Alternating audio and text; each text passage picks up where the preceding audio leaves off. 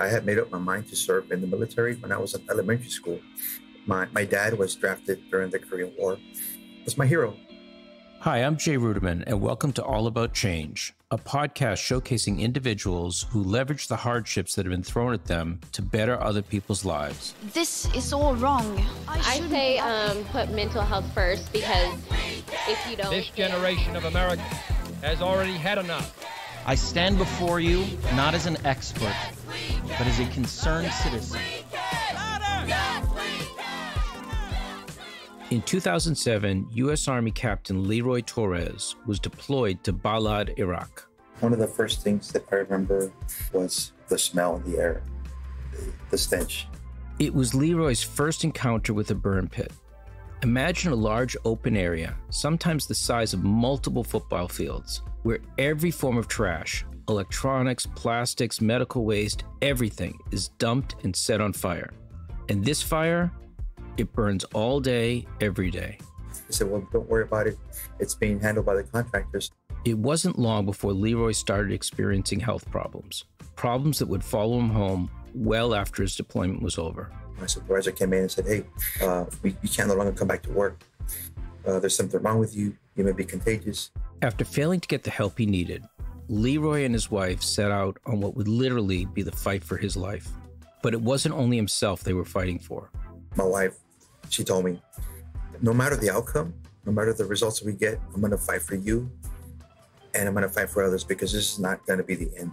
They were fighting for benefits and recognition for thousands of affected veterans, including Beau Biden, the son of President Biden, who died of a glioblastoma in 2015 at the age of 46. Just a heads up, Leroy uses a ventilator and still has difficulty in his daily life due to his health. You'll hear this in the audio. Captain Roy Torres, thank you so much for being my guest on All About Change. I want to start off by saying that I am extremely impressed with your activism. I've never been an individual who has both won a Supreme Court case and changed a major piece of federal legislation.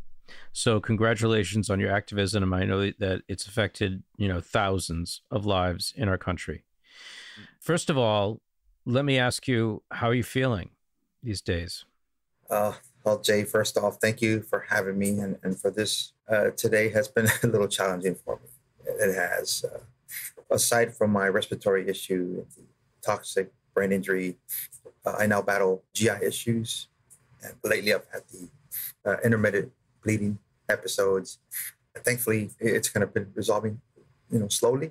But I can say today has been somewhat a challenging day. I'm sorry to hear that. Maybe I can take you back to the beginning of your career in the United States Army. Maybe you could tell us why you chose to enlist and when did that happen? Actually, I had made up my mind to serve in the military when I was in elementary school. My dad was drafted during the Korean War, and he was drafted in 1950. So my dad was my hero, growing up, and I made a decision early in life to join. And at 17, as soon as I was able to enlist, I enlisted in the Army National Guard. Of course, it was challenging for my mother because she had to sign, since I was considered under 18 minor. It was very difficult for her, but my dad had no problem. He was proud. At the same time, knowing that I was choosing to go into the military, that perhaps may come with challenges. But my dad was one who particularly inspired me to join the military and serve in the Army. When I first enlisted, my specialty was 11 Bravo, an infantryman. So I was still a junior in high school. So upon my completion of my junior year, I traveled to Fort Benning, Georgia for basic training at the U.S. Army Infantry Training Center and completed basic training. Then I returned back to Texas and completed my senior year. And a week after my graduation, many of my friends were headed to their senior trips and so forth. And I was headed back to Fort Benning for infantry school. So tell us, you were deployed in 2007. Can you talk us through that time, what happened, how you were deployed, and where you ended up? I had just taken my dad to the VA clinic for one of his appointments, and we're sitting in the coffee shop having lunch after we were talking about situation in Iraq. And he goes, "That's a good thing you haven't been deployed yet." And I said, "I know that but I'm pretty sure, eventually my number will come up." Not even 10 minutes went by, my phone rang. And it was my immediate supervisor, my major. He goes, "Well," he said, "your number's been called. You're going to Iraq." November of 2007, I deployed to Iraq. And the challenging thing about it was that I was deployed with a totally different unit. I didn't know anyone in the unit. I was an individual augmentee to a unit out of Rock Island, Illinois. The Army created this one unit and brought men and women from different parts of the U.S. and put a unit together and deployed us to Iraq. Initially, I was supposed to go to Afghanistan as a company commander for a detachment. And while I was at Rock Island, Illinois, my orders changed. I said, "No, you're going to Iraq, to a logistics brigade, a combat support." There was Department of Defense personnel working as well as contractors. And our mission was to lead the logistical effort there in Balad, Iraq, and to other surrounding FOBs, pretty much handling battle damage equipment that was coming back through Balad and sending it back to the United States. Were you in barracks? Were you in tents? What was the situation like there? The living situation in Balad was we were housed, they called them chews, containerized housing units. And there were these pretty much these metal boxes that we shared a latrine with another person. And, had a twin bed in there. And it was small, but yet comfortable. And of course, one of the first things that I remember arriving in Balad and stepping off the shuttle was the smell in the air, the stench. And me, having a law enforcement background, I asked a lot of questions. I started investigating. One of my first questions was, "What is that smell? Is this legal? Can they do this?" So, that's the burn pit. That's the burn pit. That's where everybody throws all their waste and burn it. And of course, eventually I was just told to kind of stay in my lane, that it was handled by contractors. So let's talk a little bit about what a burn pit is for listeners who may not know. Was it used for? How close were troops to the burn pits? A burn pit is pretty much, just imagine a huge hole, or we can picture a landfill, where all your daily trash, from plastics to styrofoam, you name it, everything that was thrown into the trash, plus tires, batteries, equipment, was doused with JP8 fuel and burned. Some people, well, it's just a small hole, but this pit was 10 acres in diameter. Wow. That's how big it was there in Balad, Iraq. What is the rationale behind a burn pit as opposed to carting off the garbage, or even you're in the desert, so even taking a tractor and burying it in the sand? The thing about a burn pit was a expeditious way to rid of waste, and it was convenient. It was there on post, so it was one of those things where you don't have to spend all that time digging a massive hole and burying it, but just bringing it to the pit and burning it, getting rid of it as fast as they could. Burn pits were in operation 24/7. There were times where you could see just the smoke just hovering over the area. At times, I would walk out in the mornings outside my housing quarters, my living quarters, and I could just wipe the AC, the unit, and the site from debris from the pit. And that's how serious this issue became. I remember going to the urgent care December 30th because I kept my sick call slip, and I remember I had a really bad respiratory. I was having a horrible cough, and just I know I was coming down with I had a bad cold. Well, they said you have a bad upper respiratory infection, and they said, well, your body's just adjusting to the Iraqi crud, and it was going to take me a couple of weeks to acclimatize to the environment. So I was placed on quarters for 72 hours. Yeah, I had a really bad upper respiratory infection, gave me antibiotics, and quarantined me for 72 hours. I also had really bad abdominal pain at the same time. And what was it like for your fellow soldiers? I mean, was anyone raising an issue saying, hey, this might not be the healthiest environment? And, you know, were there other soldiers that were experiencing symptoms that you saw? Comments were made, and of course, just speaking within our unit, they were just, that they're developing this dry cough. Some are having sinus issues. And of course, when we go to the urgent care, they would just tell us, well, it's just, we were dealing with Iraqi crud. So in other words, it was something that wasn't really talked about at that time, because they said, well, don't worry about it.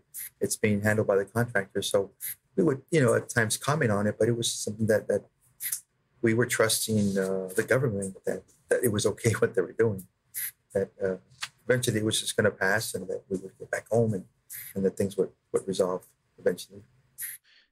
So I know you just described some symptoms and some upper respiratory issues that you were having at the time, and GI issues. Were there other issues that developed over time that weren't as immediate?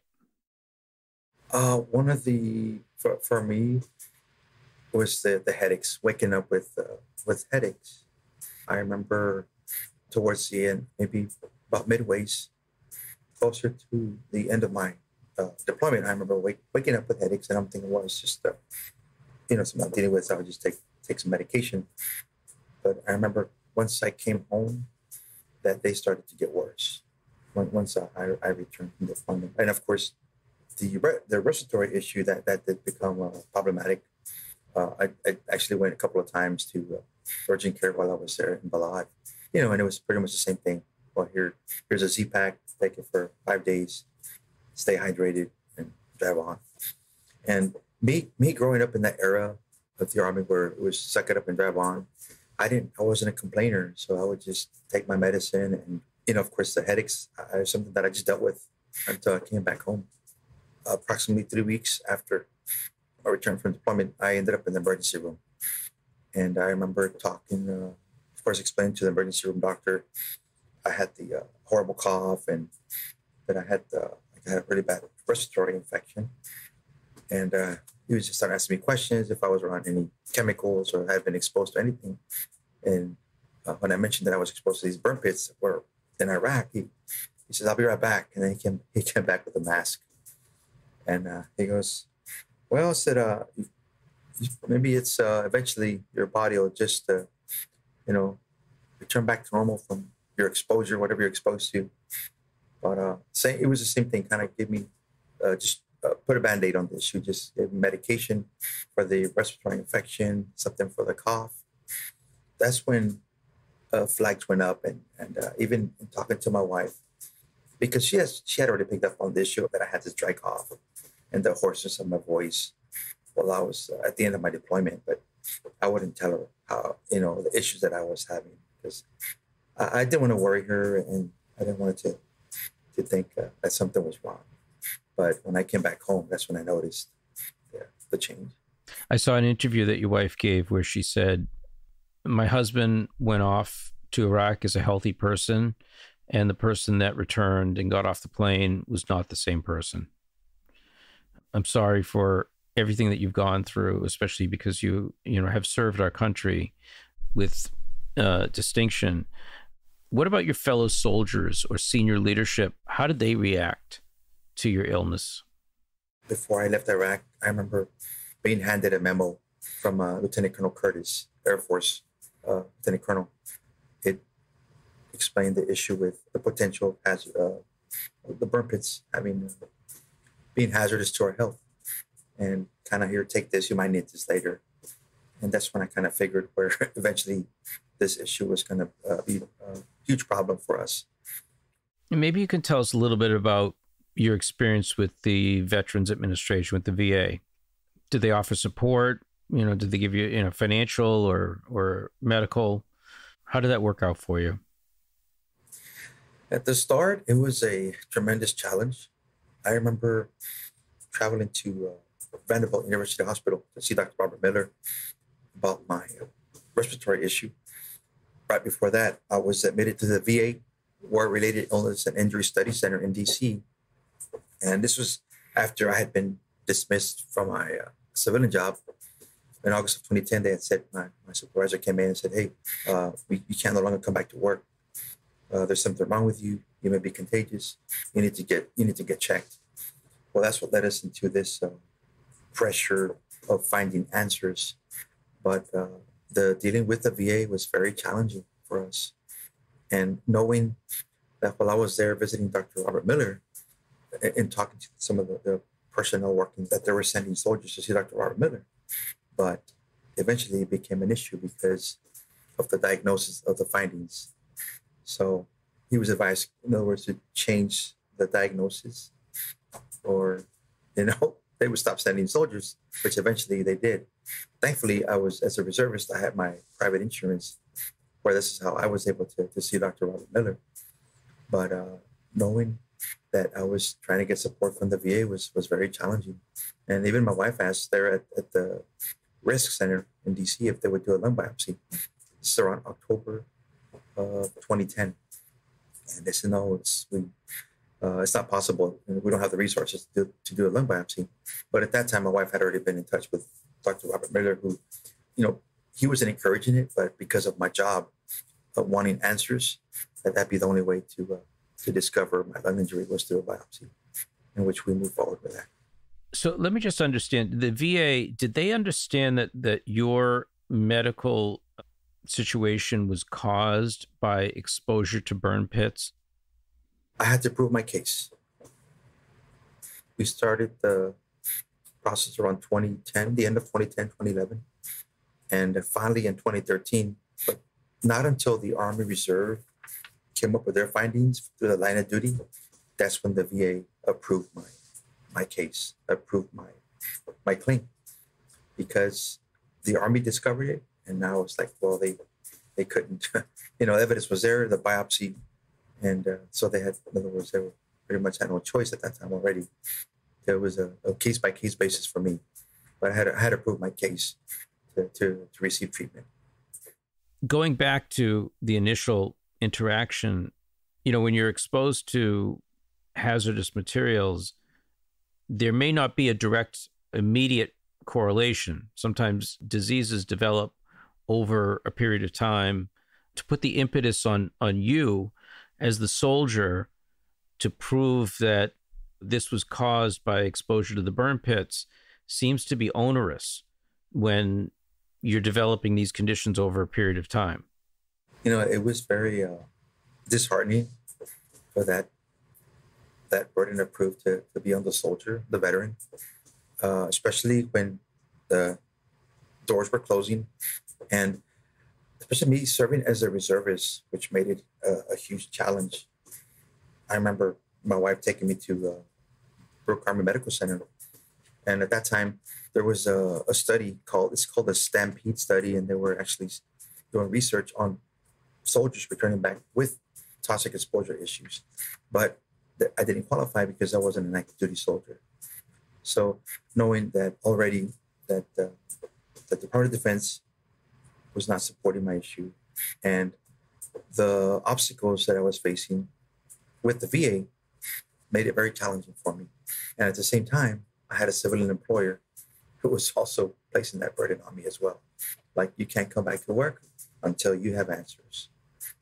But I couldn't get an answer because of the delay and the denial issue at that time.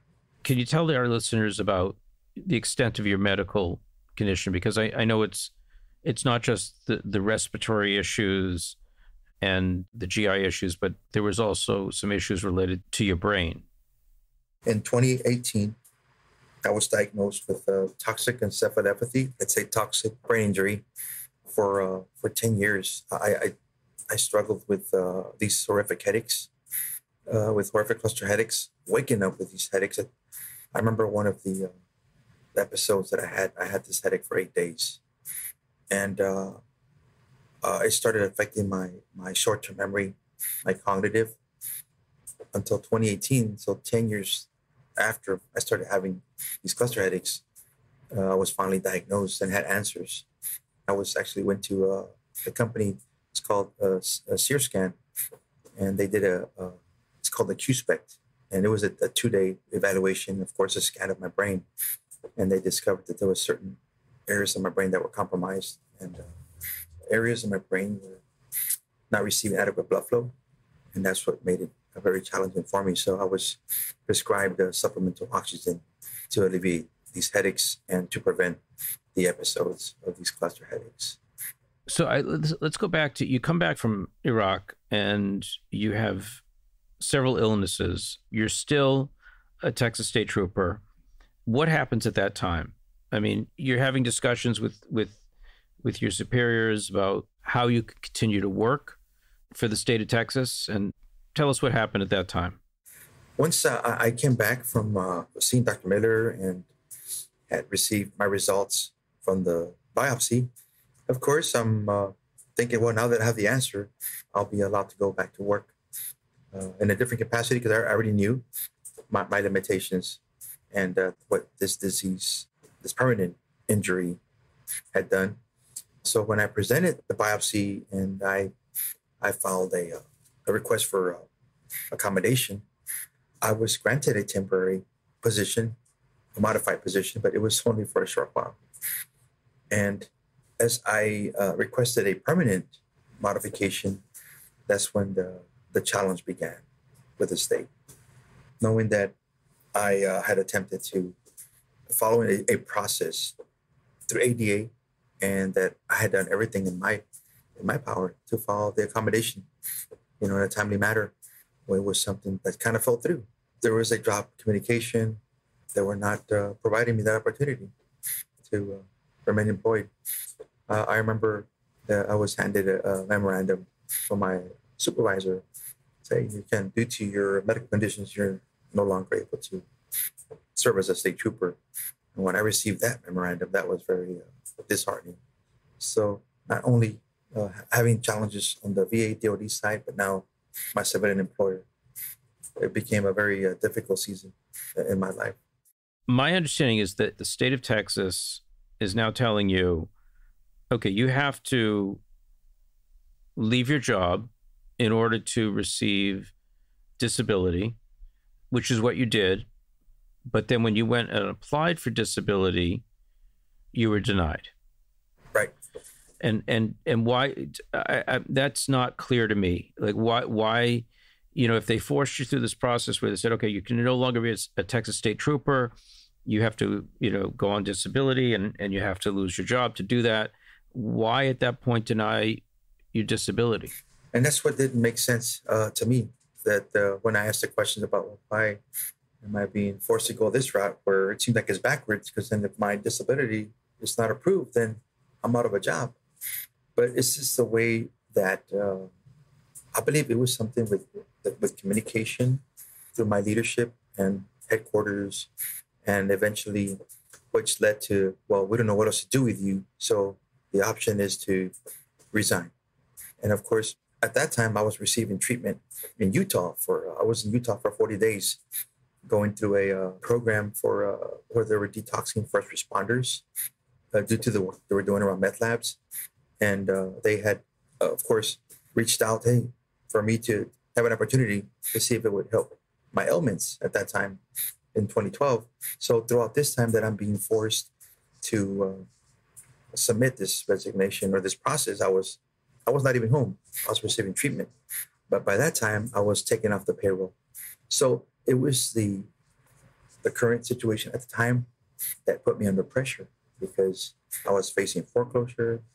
My credit was shot. I was already getting behind with all my payments. And that's what made it a challenge for me, where if I don't submit this resignation, of course, my response was, well, I'll submit a medical request for medical retirement, because I had over 10 years of service.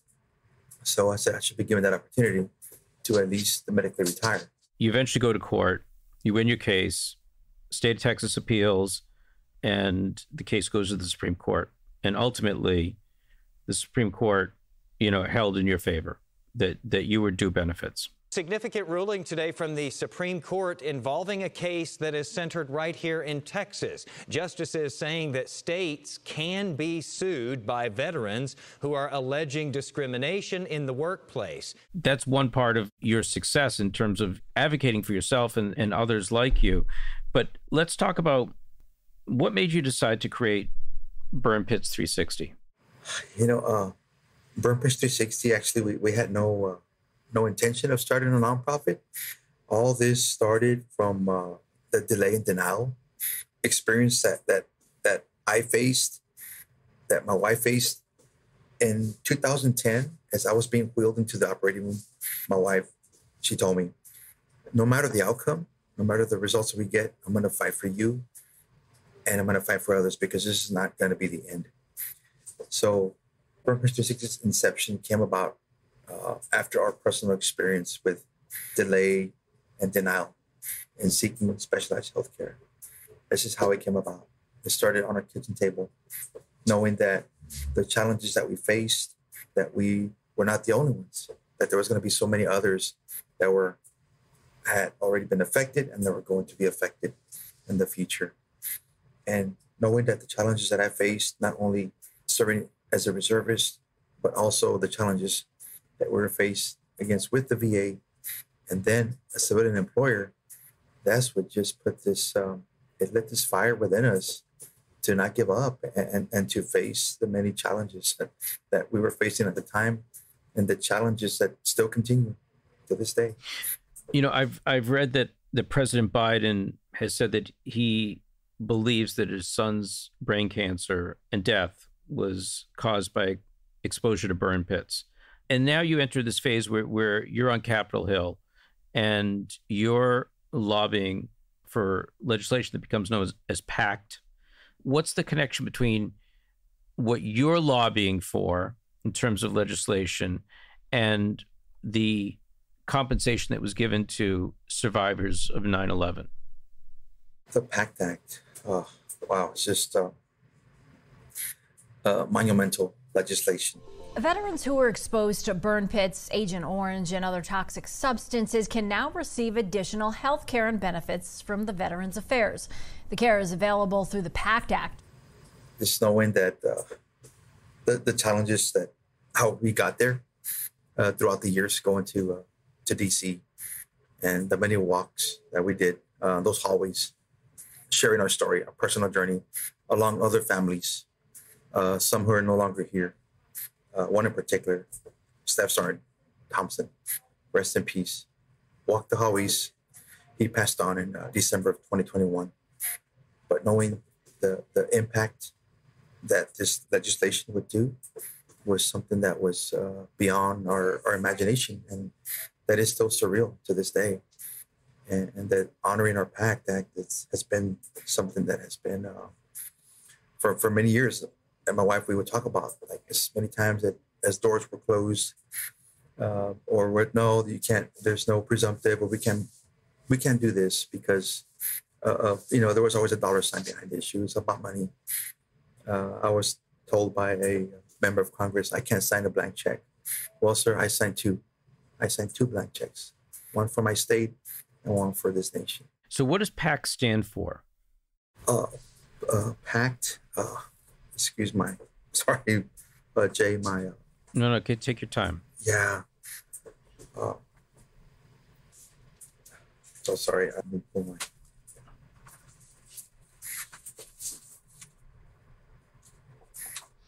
I'm having, that's one of the challenges today that I've had, that I still, my cognitive is still a challenge.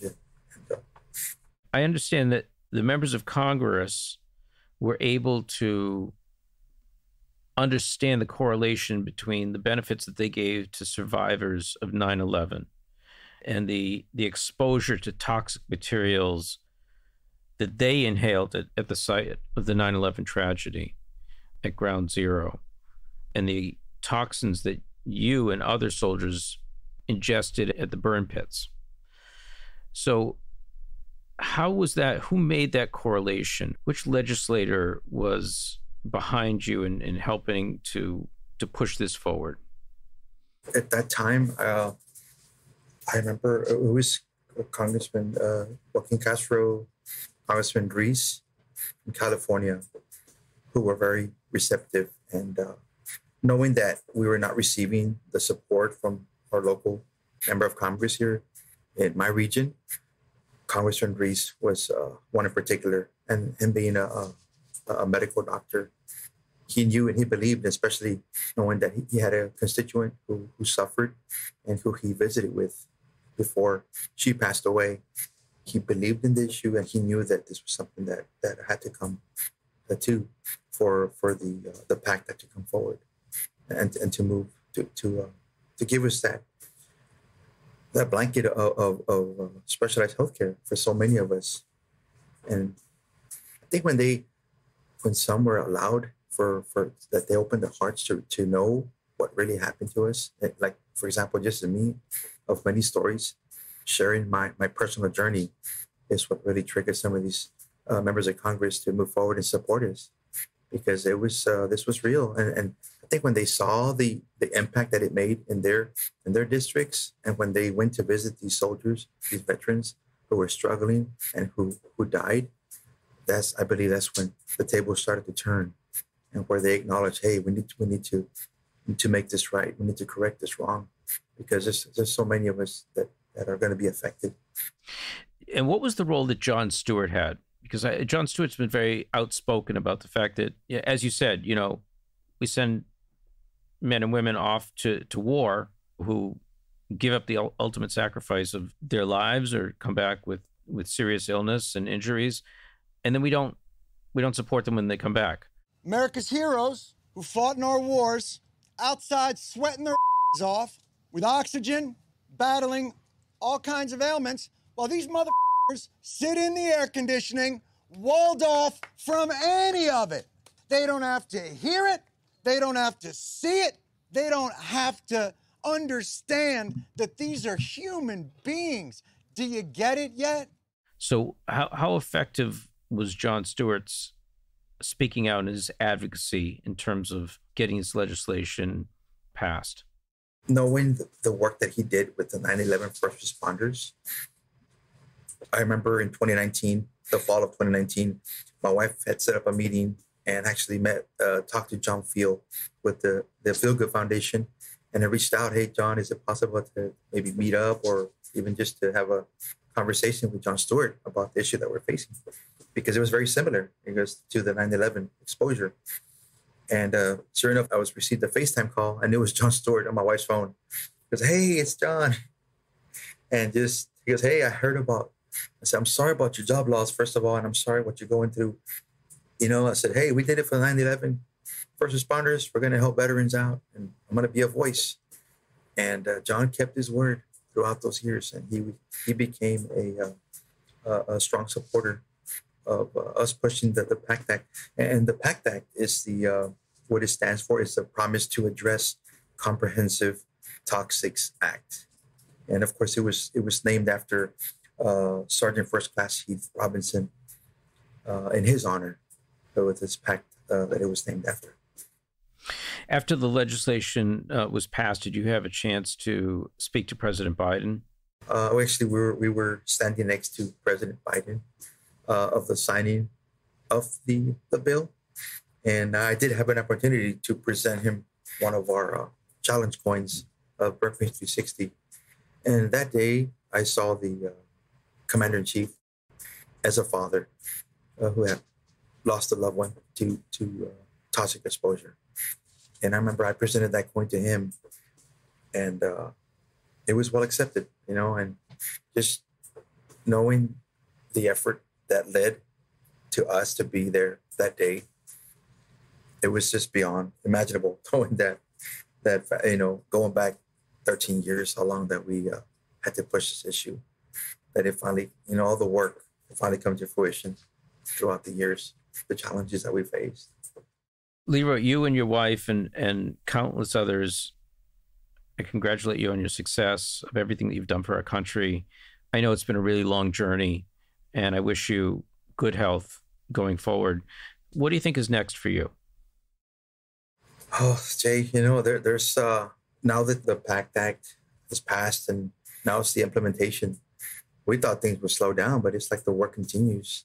Our organization is focused on the implementation phase. Of course, at the same time, my journey is still not over with my job loss case. It's actually scheduled for trial later this month. So it's been rather nerve-wracking for me these couple of weeks, just getting ready for that. Worst case scenario, if we happen to go to trial at the end of this month. But the way ahead for us is that the work continues on the implementation phase, and as well as seeking other health modalities. We've been networking with this company, 4D Medical, who does four-dimensional lung imaging. I actually had my lungs scanned up in Miami back in early January of this year. So it's just now looking at non-invasive health technologies where veterans don't have to go through a lung biopsy like I did and have to go through a year recovery from the surgery. But knowing that there's these technologies out there that will hopefully help veterans that are dealing with issues like myself. And there's some that are still working, but yet are having difficulty with their respiratory conditions because they're afraid to say something because they don't want to get fired or they don't want to lose their job. So it's the way ahead on how can we make those non-invasive technologies available to veterans. So that's what we're pushing for now. How can our listeners support the work you're doing? What can they do to help Burn Pits 360? They can actually go to our website. And just to add to that, there's a documentary in the works. It's called Thank You for Your Service, a Burn Pit story.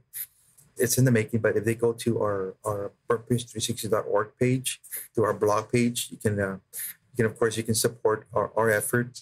Also support our programs. One of our programs is the Warrior Hope Network, which we're able to provide, for example, concentrators, like you see me wearing this concentrator.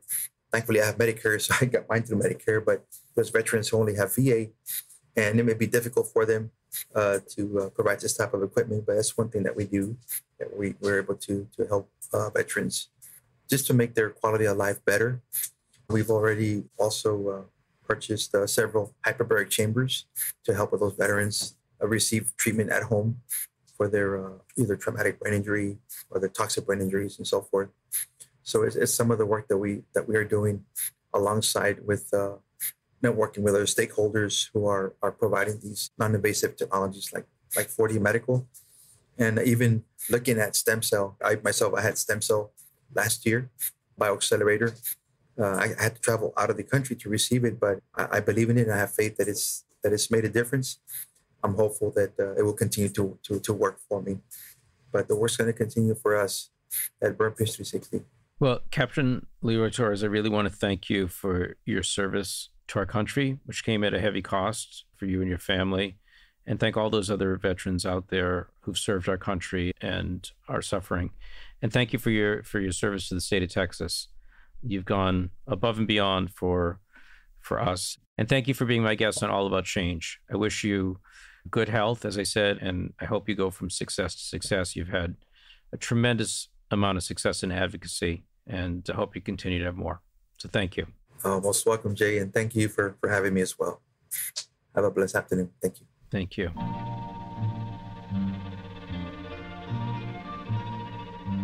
Breathing is something I take for granted.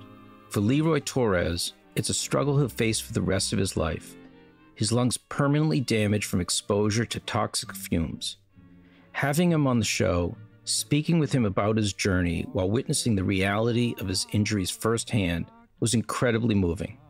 But the idea of him using his breath and his voice, straining himself in order to advocate for thousands of other veterans like him, that is truly courageous and an example we can all learn from. That's all for today's episode. In 2 weeks, we'll close out our conversation around veterans with actor, speaker, and author J.R. Martinez in a conversation that will span from harrowing encounters with IEDs to Dancing with the Stars, from struggling to help yourself to finding a calling and helping others. Today's episode was produced by Rebecca Chasson, story editing by Yochai Maital and Mijan Zulu. To check out more episodes or learn more about the show, you can visit our website, allaboutchangepodcast.com. and follow me on Twitter at jruderman. If you like our show, spread the word. Tell a friend or family member, or leave us a review on your favorite podcasting app. We would really appreciate it. All About Change is produced by the Ruderman Family Foundation. Special thanks to our production team at Pod People: David Zwick, Grace Pina, Morgan Foos, Brian Rivers, and Amy Machado. That's all for now. I'm Jay Ruderman, and we'll see you next time on All About Change. Au revoir, but not good.